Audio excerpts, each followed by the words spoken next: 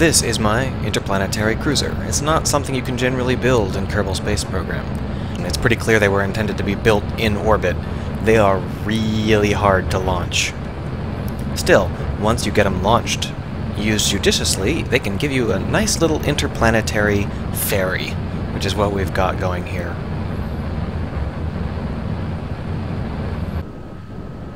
We're so high above the planet right now that the sun is actually, the dawning sun is actually illuminating us from beneath.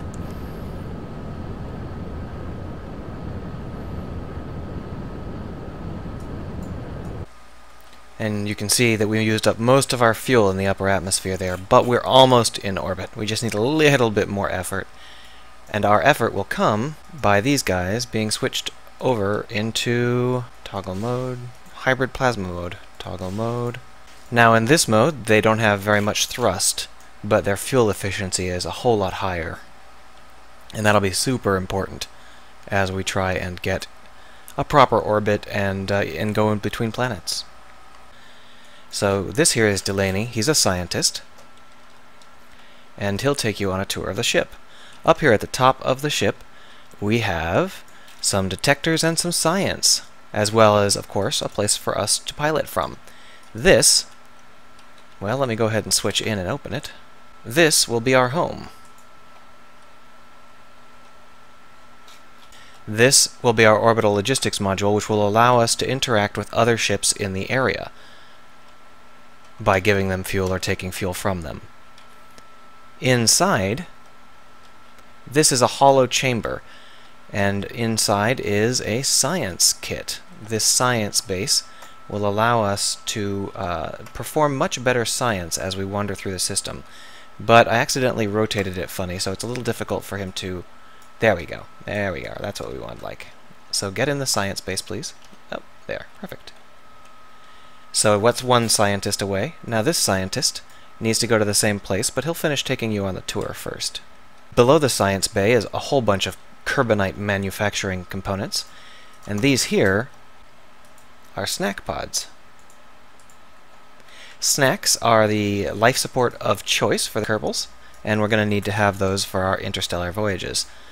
This is a huge chunk of engines, but this weird line running down to the bottom, this is our carbonite mining and refining chain, and these are carbonite drills. So we're going to be able to land on moons, mine carbonite, and very slowly refill all of our fuel using that carbonite.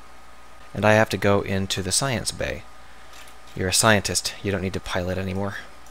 And now we have a fully operational starship. So, in the dark, what do you think happens? Well, we turn on the lights, and we get a nice blue glow. It looks nice to me, and it's going to be helpful in trying to remember which way is which when we're in deep space.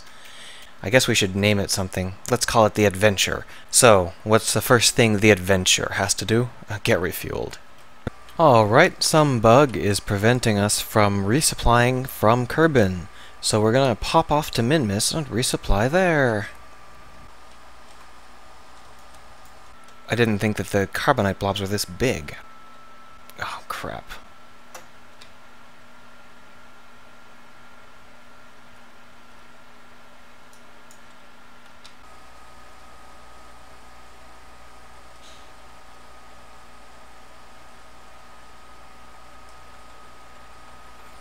Okay, well, we're not actually 100% full, but I'm going to count that as full enough.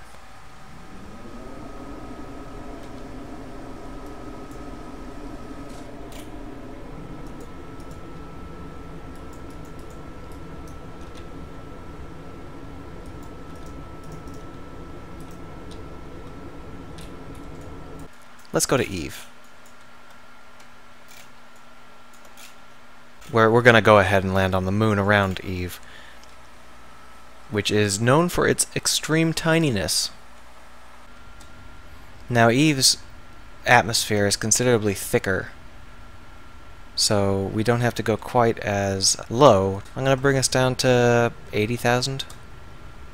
Alright, well, we're about to pass through Eve's atmosphere. I think this would be a good time for us to shutter away our solar panels. We already lost one, we don't need to lose any more.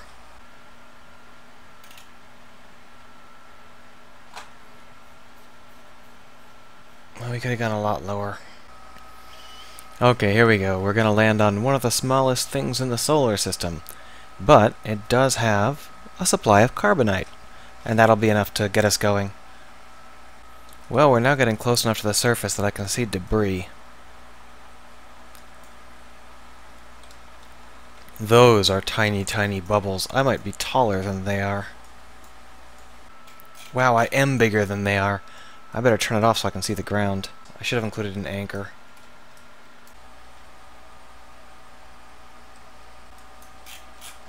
Alright, I think it's time to take off and return to maybe all the way back to home. Let's go ahead and do that. So, the Adventure. So far, a pretty good ship. Seems to be doing really, really well. Couple of small design flaws, but nothing that's prevented Bob and his scientist buddies from getting their job done, and that's all that really matters. Werewolf? No, I'm a squirrel monkey. Of course I'm a werewolf.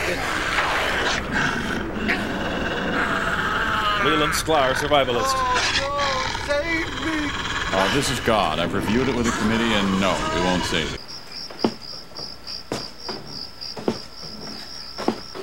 Should I? Yes, I'll take the next step.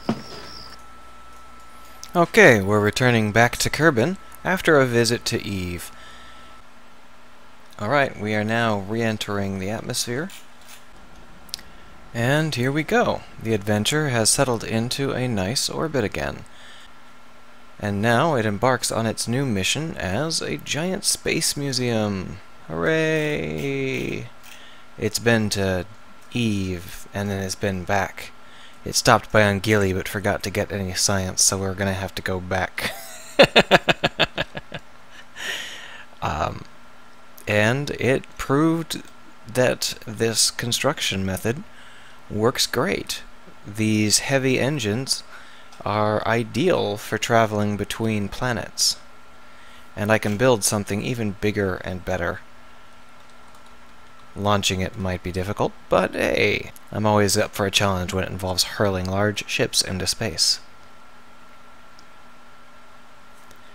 There we go. And Bob, I'll leave you here.